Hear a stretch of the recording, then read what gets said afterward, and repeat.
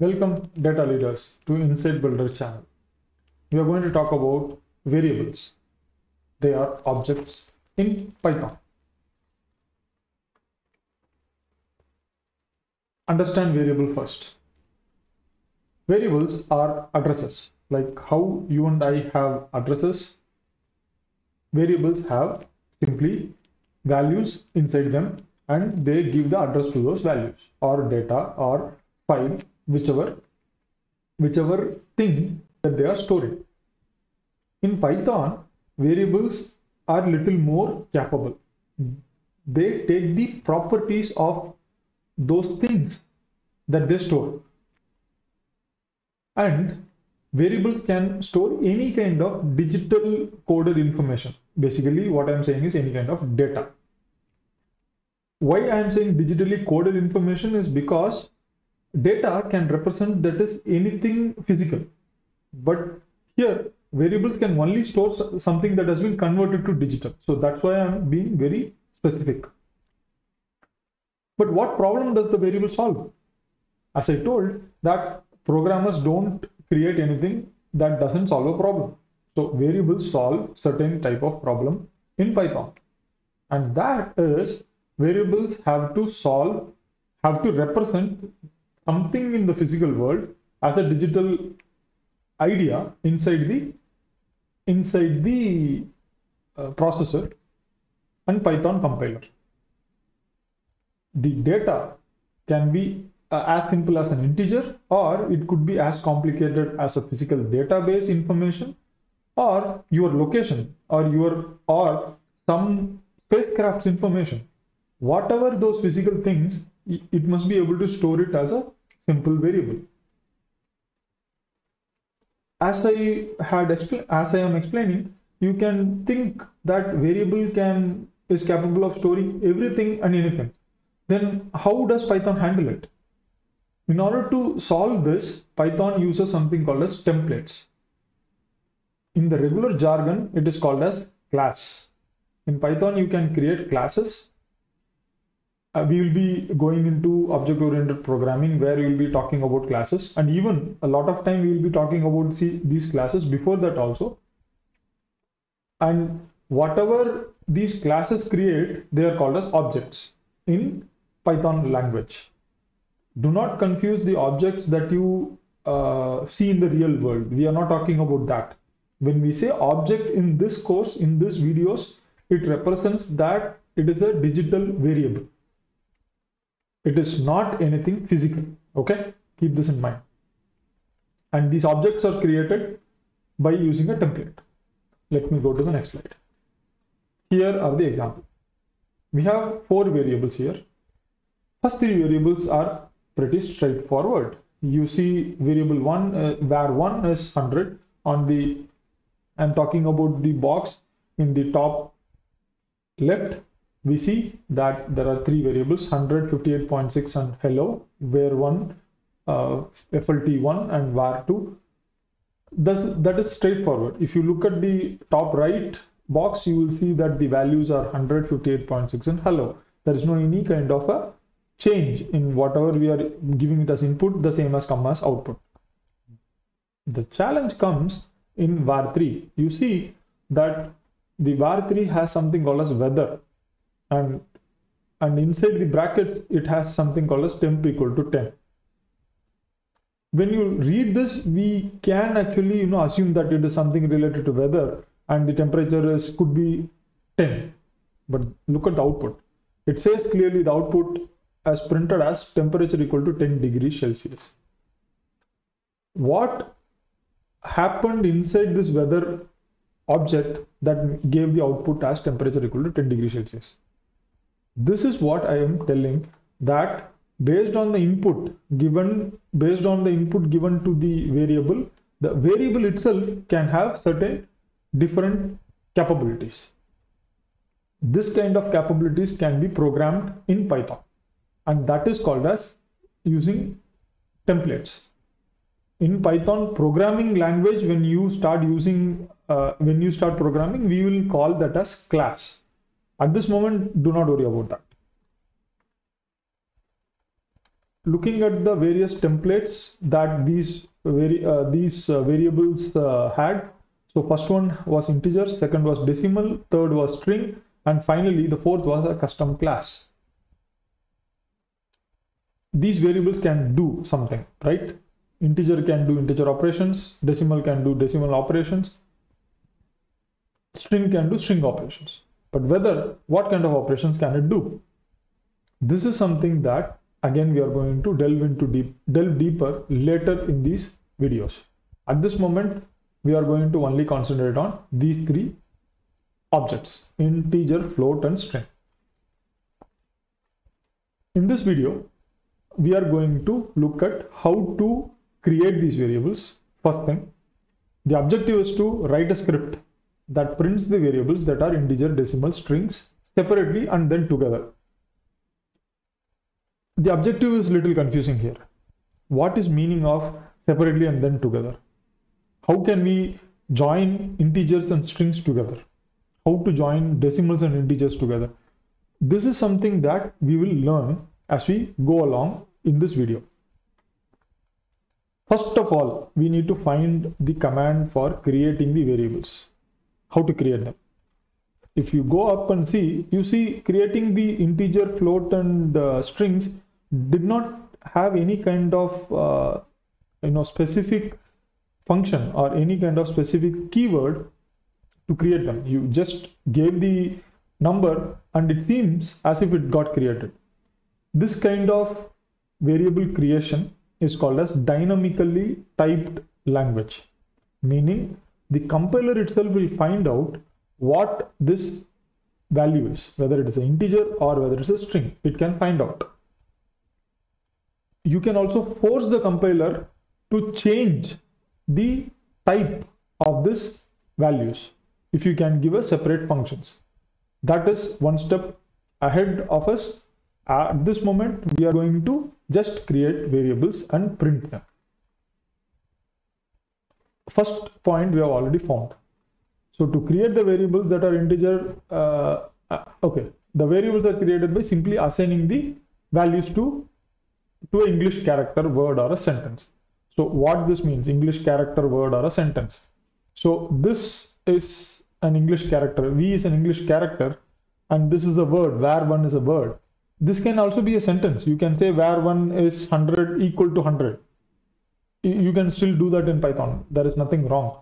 And people still do it. As you go advanced into Python and look into artificial intelligence and machine learning, reinforced learning kind of modules, you will see the variable names are very long and it is very specific to what the variables store. In this way, the programmers who are trying to read the program and understand will face little trouble. They will find it more easy to just go through the program as if they are reading English prose. This is how you create the variable. It is straightforward. No questions there. There is no any great difference there. Now comes the second objective. To find the command to print the variable. In the first video, in the video before this, where we introduced our first program, we used print command. We used print command to print hello world. But did you know that Python had a lot of built-in functions and you can easily find that out? All you need to do is go to this link. Just right click on this, copy it, and if you go to the Internet Explorer, let me go to the Internet Explorer now and paste this link, and you will see that you will get all the built-in functions that we are talking about. These functions, I seriously urge you to look into each of these functions one by one and understand. Even if you don't understand what this functions does, I would like you to just scroll through the page which has been provided on these functions. Just go through the pages. Once you go through, you will find some or the other thing that is meaningful to you. Like that, you can learn slow and steadily about a lot of things in Python. It is about exploration and research. Okay, in this built-in functions, we can immediately find there is a function called print. This is what we are looking for. So click that. Let me go back to my presentation for a moment. If you go back to my presentation, I had actually put a red circle over that. This is called print. But print, all the functions in Python will have a signature. You will be wondering, okay, what is this signature? Going back to the Internet Explorer, if any of the function will have a specification that what will be the input of this function, what will be the output of this function, and the inputs will have named keywords. So separate, SCP, END, file, flush, objects are all keywords. What we are going to do now is we are going to understand how to use these keywords and to print our variables. That is our end result of this video. Let me go to the presentation again. We have to test the commands. How to even test, where to test? So the easiest place to test is your command line interface. We have already set up our Python programming interface. All we need to do is go to command prompt, like the terminal that I have in front of me. Okay, before we start, I have already uploaded all the data related to the this course that I am going to update also into the GitHub repo. Before we continue going to the code, I will also introduce that so that you will be aware what is going on. If you go to the link github.com inside builder, let me show that. github.com inside builder /python de learners data. You will see that the resources, presentations, and code script and notebooks, everything is updated here. So you see the document here. These are all Python scripts. The first script, hello.py, is the script that we created in the earlier video, the video before this. And now we are looking at printing the variable. This is the this file is for this video. Now let us go back to the terminal. We are going to check how to work with the Python variables, how to print the Python variables. So inside the terminal, you have to git clone the repo. So if you have seen my earlier videos, you will know how to git clone. So you have to use git clone, and you have to give the link name, the repo link, and once you give it like this, and you can clone the entire repo to your local operating system. After that, you can work inside that. You need to change directory inside that and work from there. I will tell you why I am telling this specifically later. So let us first start the Python interpreter. Once I do that, you will say I am into Python. What I'm going to do is I'm going to create two variables. I'm going to create x equal to 100. Okay, I have created x equal to 100, and second y equal to 50.5. So I have created two different variables now. The third variable, I am going to make it as var equal to hello. I have created the third variable. I need to first of all check the basic print function. What happens if I don't know anything about print function. I have the signature here, but still I don't understand what objects does, what separator does, and what end and what file or flush does. I don't know anything. I have not read that also. So let me go ahead and start working on the terminal. So first and foremost, I am thinking, okay, let me put a simple x and see what happens. I just do that. I get an output. I don't see any problem. But now I use the print x and I say separator is equal to, I'm giving a separator of comma, and I see there's no difference. Still no difference. But what I do is, next time I actually put the other variable also, and then I put the separator here and I press enter, and then you see the magic happen. You see all the three variables are getting printed, and then it is separated by a comma. Now I will remove the separator and see what happens. Aha, we see that the comma is missing. So it means the variables are getting printed in the same line. It is not getting printed in the next line. But now there is an exercise which tells you to print the variables in different lines.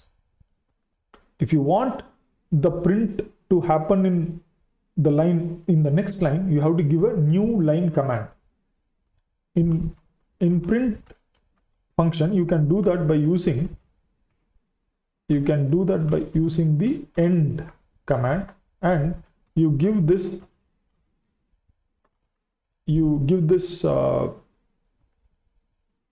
symbol. Oh, sorry. If you give this value to end, it will actually convert into new line. So the new line is not useful in the terminal, because terminal, all the values are printed out to standard out. Whatever print, so okay, let me execute this. The value 100 got printed here. Now if I go back and if I execute y, it will print 50.6. By default it is printing in a different line. But let me see what happens if I do both x and y. Okay, that was a mistake. So if I put something which is not there, it will come like this. But I still see that I'm getting both the variables in the same line. But then what is the point of using this new line character? What happens in the reality is, if you are going to use the print statement like this, say for an example, I use another one print statement, then you will see you will get a syntax error. So why is the end used? Where the end is used? End is used when you are going to put it inside the script. When you are using it on the terminal, this will not work. As you saw, when I am working on the terminal, I am getting a lot of errors. This is how you actually test the functions to understand what goes on. Let me go back to the repo, and inside the repo I have code, script and notebooks folder. Inside that I have Python scripts. I will go there, and there I have placed my print variable.py script. Now what I'm going to do is I'm going to execute the entire script. I'm going to say Python, and I'm going to say print underscore variable.py. You saw the name got filled automatically. That is by using tab key. That is a purpose. I actually go inside the folder. So once I am inside the folder, you can use these benefits that you get by using the shortcut keys. So let me execute Python printing underscore variable.py. You see, it has printed a lot of things. And there are a couple of places where you are actually a little confused. How come there is actually string and after that the variable value, and also the string is coming in middle of the variables also, middle of the sentences also. What is happening here? This is what I told as printing together and separately. In the first, the variables have been printed separately. Okay, so you see the space and you see the comma here. So I have tested how it works. But then you see this space here. This is because of the new line that we gave, because of the end equal new line. Once I give this, Python will create a space before it prints the next value. That is why it is called as new line character. That is the purpose of this end. This is how we actually explore the functions and then create a script out of it. So let me show the script that was created. If you click on, if I use the cat command and if I execute it, you see the entire script is shown here along with the comment at the top, and then the variable I have created x equal to 26 and y equal to 57, and I have taken a series of steps. So I have first printed them without any kind of extra keywords, and then I have used the separator keyword, and then I have used separator keyword along with end. And once I used end, you will see that it created a new line, extra line. This one, using the end keyword, use end keyword. So if you see here, using end keyword with -n, and you will be wondering, okay, you are seeing that there is a using end keyword with /n in the program, but here there is no /n. What happened to that? When print is done, when the printing is done to the standard output, whatever you are seeing, whatever values you are seeing here, it is printed on the standard output. In programming jargon, standard output means your terminal. These are all things that comes by learning continuously about programming and trying to read about various books. It can be learned through watching videos also. So this is one of the benefits that I got once I started seeing YouTube videos. So coming back to the concept here. Second, as we go further down, we see that we are also printing with the string along with value x, and then string and value y, and with the separator. All these things are possible. But the major point comes in the last four print statements. We are actually using something called as format with the dot operator. What is happening in this place? This is a concept that introduces us the power of the Python language. This entire snippet is actually string. It is actually simply a string, but the string can have some capabilities. One of the capabilities of a string is that it can be formatted. So string has a function, or we should say in this case it is a method that it can format the values inside the string. That is what has happened here. So by using this curly brackets and using this format function, we can assign the variables into the string. Assign these variables x, y, x plus y into the locations here, 0, 1, 2, like that. That is the purpose of dot format. The next is much more interesting. Instead of using dot format, you can use the f keyword like this, and with quotes. It can be with double quote, triple quote, or single quote. If you use f here, you can put the variables right into these curly braces, and then it will print. If you go up, you will see that I have printed sum of 26 and 57 is 83. This is using format, and sum of 26 and 57 is 83. This is using f. Both these things was possible. What I want you guys to do now is that do the same exercise. The way I went through the entire process by opening the Python command prompt, open that and experiment with the print function, and then type out this entire program in your own notepad or text editor, and then execute it in your operating system. The most important point is that you type it by yourself, because there will be lots of errors that comes in when you type, and you need to be more fluent with your typing. So do that and see how it works out. Next, we will be seeing how to move these data that is printing here in the standard output to files. That will be the next most powerful activity that we'll be doing, because once you move it to files, then you can move the files as a mail to anybody, or you can store the files in GitHub.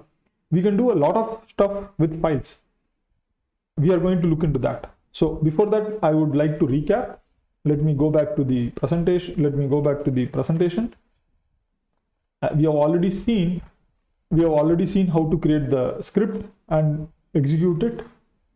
We have printed and learnt a lot about variables in this 25 minutes of presentation. Experiment with that. Understand these functions that is there already in the Internet Explorer, in the web browser. If you go and give this link, you will get the various functions that are built into Python. This is something that you have to research and understand, and do ask questions about these functions, because the more you ask questions and try to explore, you will find a world of information from that. And then we also worked on understanding what is templates and why using templates is a powerful way to work in a programming language. So with this, stay tuned for the next video where we will introduce files and file operations and input-output operations. See you then. Take care.